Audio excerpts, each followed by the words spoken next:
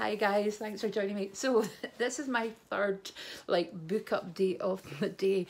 I'm taking books away with me on holiday, so I think this is book number 11 when I pop it up. It's called Then She Was Gone, A Missing Girl, A Buried Secret. So it's a #1 bestseller by Lisa Jewell. And so I'm doing this challenge before I forget. It's 19 books in 2019. Now the Wacky World of Lottie set the challenge, but there was various different questions and you had to pick a book to match, but I was rubbish at that. So I just thought I'm just going to try and read 19 books because I just got out of reading and I'm really getting back into it. So this is what I'm loving. If there's a challenge at home and you think, I can't make 19 books, I'll never do it. Just even try and read a book a month or a book every 2 months, or try and get into a habit. So that's what panning's helped me get into the habit of actually putting body lotion on rather than leaving it in the bathroom, and actually just wanting to get through products rather than building them all up. So I've really enjoyed that. And reading, the challenge, I'm actually really enjoying reading again. So that's all I have to say on that.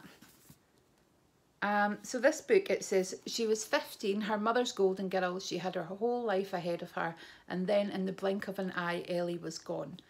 10 years on, Laurel has never given up hope of finding Ellie, and then she meets a charming, charismatic stranger who sweeps her off her feet. But what really takes her breath away is when she meets his 9-year-old daughter, because his daughter is the image of Ellie. Now all those unanswered questions that have haunted Laurel come flooding back. What really happened to Ellie, and who still has secrets to hide?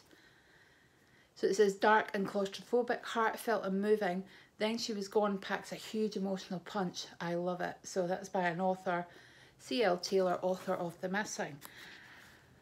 Oh yeah, I got this from my friend. She's got a Kindle, but when she goes on holiday, she'll pick books up in the airport and she'll pass them on to me. So 5-star reviews for When She Was Gone. So it says here, I could not get enough of this book and I'm devastated that I've finished it. A perfect book for holiday, isn't it?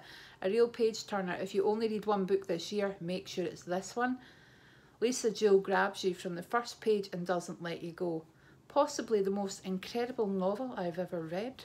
Thrilling and impossible to put down.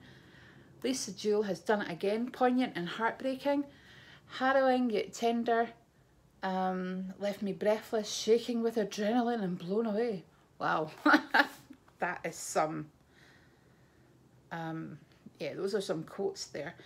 It doesn't attribute them to anybody, but on the next page you get the quotes from various different authors and magazines and newspapers.